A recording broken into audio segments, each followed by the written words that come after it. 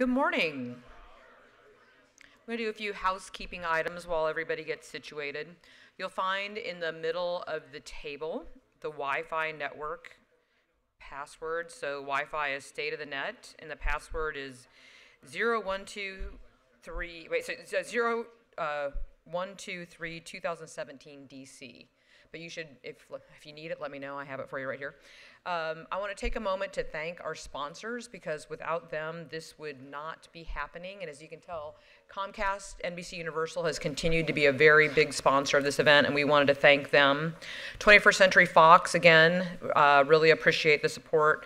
Verizon, Microsoft, AT&T, Facebook, Google, Twitter, and the Internet Society have all been very strong supporters of this forum.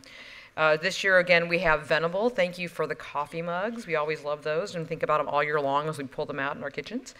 We have Dropbox, ICANN, NCTA, CenturyLink, and Level 3. So I really want to thank you all and appreciate the support that you continue to give to this fantastic forum. So I'm Shane Tews. I'm the vice chair of the board of the Internet Education Foundation, who is the organizer of State of the Net.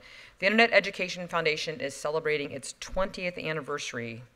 Over 20 years ago, several members of the Internet community created the Internet Education Foundation to be a bipartisan and balanced organization that fosters appreciation for Internet and hosts a whole bunch of debates throughout the year that I know that a lot of you not only enjoy but participate in, and we really appreciate that.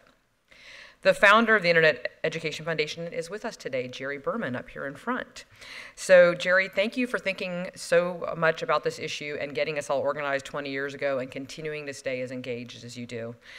He's also the founder of the Center for Democracy and Technology, and I really appreciate, and I just can't thank you enough. The Internet Education Foundation has grown throughout the years, so not only do we host the State of the Net, but we organize a bunch of other events that you are welcome to participate in throughout the year. One of them, and probably our strongest suit, is the Congressional Internet Caucus. It is the most vibrant technology caucus on the Hill, and we have our chairman, Chairman Goodlatte, who's going to join us on stage here in a minute, is with us today. Most recently, we've added the Congressional App Challenge, which is a series of student coding competitions hosted by members of Congress and their local districts.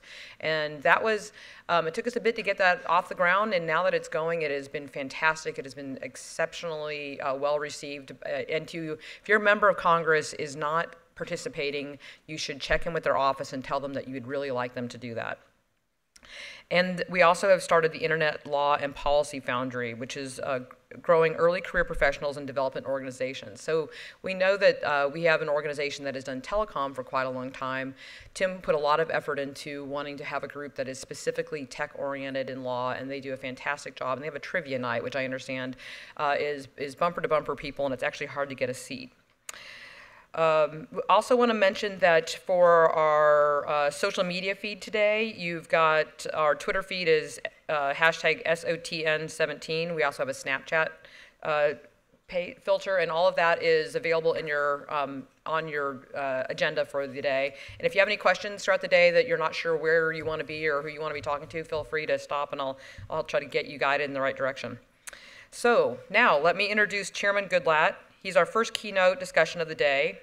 Chairman Goodlatte not only chairs the House Judiciary Committee, but he has been a longtime member of the chairman of the Congressional Internet Caucus, and I really appreciate the energy that you continue to give to this caucus. Because of you, we all get to have these great dialogues throughout the year.